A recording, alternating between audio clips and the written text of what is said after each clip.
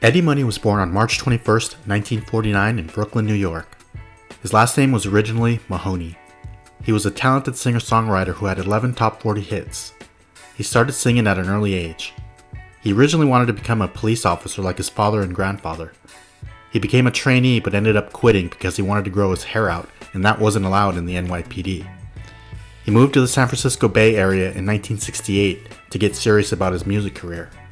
He met the legendary concert promoter Bill Graham, and that jump-started everything.